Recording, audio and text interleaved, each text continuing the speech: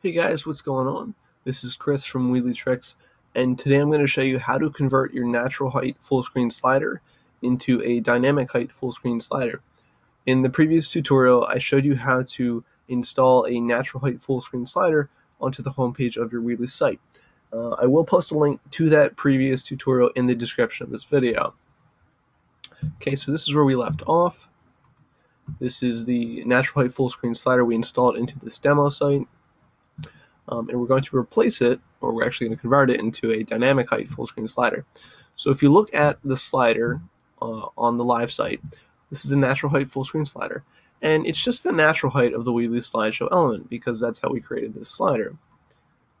Okay, and we're going to convert it to a dynamic height full screen slider, and what that's going to do is it's going to force the slider to fit itself within the height allocated by this screen here, or actually by the browser. So when we convert this to a dynamic height full screen slider, this caption area should be able to be seen. It should sit right on the bottom here. It should all fit within this area. Okay, so let's get started. So this is the tutorial that we just completed, and I'm going to scroll to the bottom of it to obtain the information to convert our natural height full screen slider into a dynamic height full screen slider. And here we go. All right, so all we have to do is install 3 bits of coding. That's it. So we just need to find these 3 codes. Actually, we need to find 2 codes and install one new one into the codes that we installed from step 4 of the previous tutorial. So I'm going to copy this first one here, and I'm going to find the hashtag slider CSS code. So enter the Weebly editor, click on theme at the top, edit HTML /CSS on the bottom left. Click on your CSS file and find that hashtag slider code. All right, oops, scroll on my mouse still isn't working. Okay, and paste that in there. Okay, and the second one, we're just going to copy the entire orange code back to the Weebly editor, paste this at the bottom of the CSS codes we added step 4 of the previous tutorial. I'm just going to remove that indentation to make things look a little bit nicer. And the third code, I'm just going to copy these guys right here. I'm going to find this CSS code. And that guy is right here. And, okay. Looks somewhat nice. I mean, I'm the only one that's going to be seeing it, so. All right. Okay, so click Save. And I'm going to publish the site.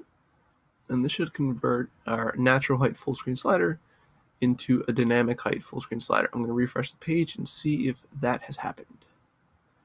And it has not. So our caption area still cannot be seen, and if I scroll down, all right, so the slider still doesn't fit within the entire height of this viewport here. Why is that?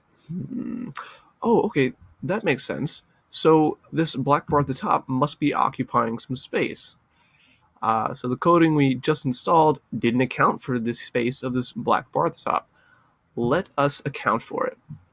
So going back to the tutorial, the bottom here, so we have the exact same 3 codes that we just worked with above, but they're worked a little differently to account for a fixed header. So as you can see in the tutorial, we need to add the orange bits to the codes that we just added. All right, so I'm just going to copy this whole area because it's going to make it easier than just copying these individual orange pieces. So I'm going to find the hashtag slider again.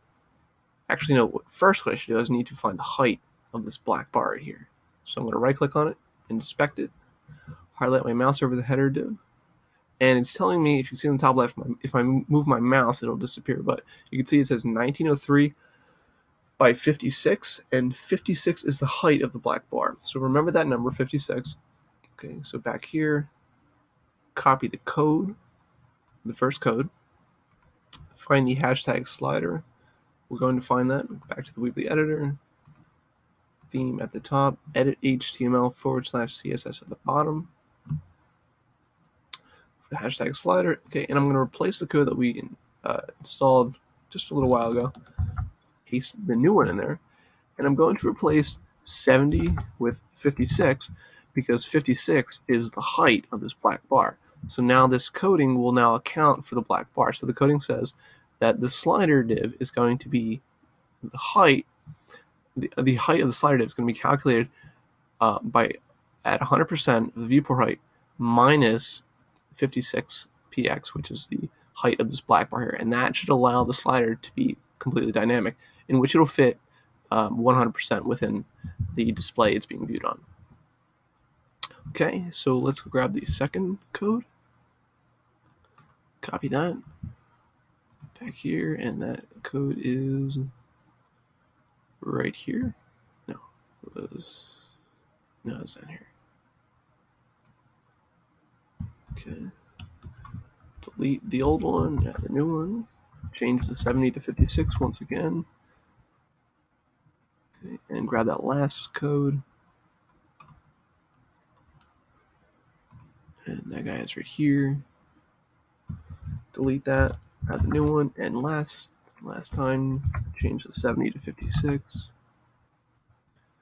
Save, and now our site should become a dynamic height full screen slider from a natural height full screen slider. I'm going to go to the site, and once I refresh the page, the caption area should be entirely visible at the bottom here. Refresh. And there we go, look at that.